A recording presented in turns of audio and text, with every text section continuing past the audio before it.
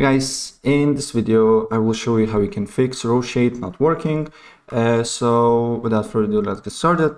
First of all, open up Task Manager, and you need to make sure that you're not running a Roblox launcher here, as well any overlay apps like, for me, OBS Studio, Steam, Discord, and also third-party and antivirus apps like Avast, CCleaner, or others. So make sure that you're not running Roblox player, apps with overlay, and antivirus programs, and also CCleaner, right?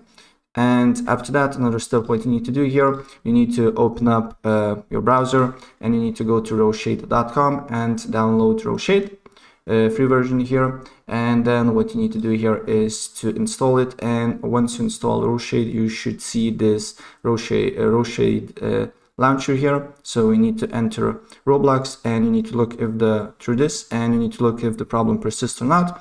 And if the problem persists, another thing that you can do here, on search, you just need to write Roblox player here, and then right click on it, go to open file location, and then right click again, open file location, and on Roblox player launcher you need to go to properties, compatibility, and make sure this option is selected, disable full screen optimizations, press apply, okay, restart your computer, and the problem should be fixed.